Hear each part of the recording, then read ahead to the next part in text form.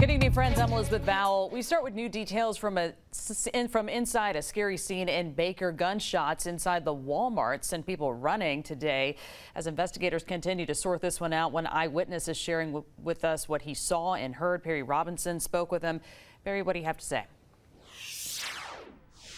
Hey Liz, the good news is that nobody was hurt in this incident, but a witness I spoke with told me what he saw today is a part of a bigger problem he says is ongoing in the city. A downright crazy and chaotic scene at the Walmart in Baker off Plank Road after police say someone decided to start shooting inside the store.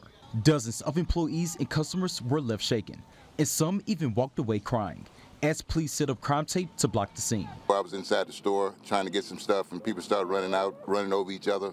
People panicking, people breathing bad and hyperventilating. William King was inside the store and heard the first shot. I helped several people get to their car, things like that. Chief Carl Dunn told us 2 women were arguing in the back of the store when one pulled out a gun and pulled the trigger. Thankfully, nobody was hurt, but the police did detain 2 people. This all comes in the middle of the Easter holiday shopping rush, which was the last thing King expected to see happen. God is traveling. God is talking right now. God bringing this stuff out in the open because we don't have no respect here. Baker don't have no respect. King says crime is out of control in Baker, and he wants to see the city's elected officials step up more to the plate to solve the issue. He says this will remain a problem unless something changes quickly. These people need to step down and do the job or don't do the job. Well, there is no word yet about any possible charges, but once we learn more, we will pass it along.